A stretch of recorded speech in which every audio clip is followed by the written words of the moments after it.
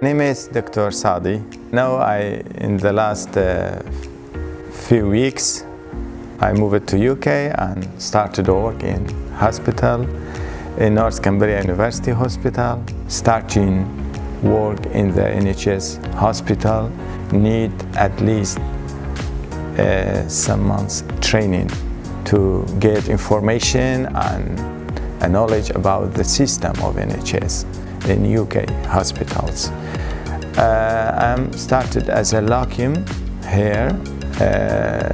My agency asked about the prefer anywhere. It doesn't matter for me anywhere. At the end, I find myself in the Carlisle. I'm very happy with the city. It's a nice city and clean city actually. It's more organized and the hospital is more organized and very relaxing to work in that hospital. I'm happy and glad in Carlisle.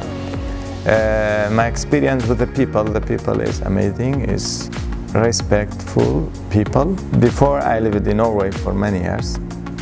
You know, Norway is amazing and beautiful country. It's my country actually.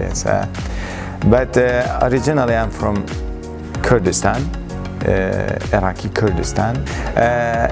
Being a Kurdish is not easy actually. Why? Because it's a Kurdish have not independent country. It's not like any other nations. It's a Kurdish people is divided to different country. And in any parts of the Kurdistan, in any parts of the Kurdish, even in Iraq, Iran, Turkey and Syria, you have not use your language and practice your culture.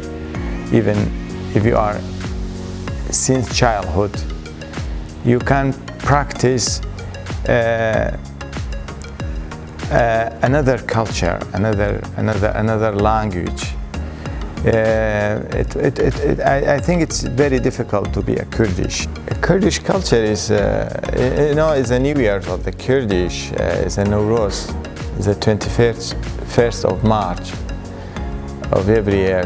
We celebrate Nowruz in Kurdistan and anywhere all over the world. There is a Kurdish, like any other national.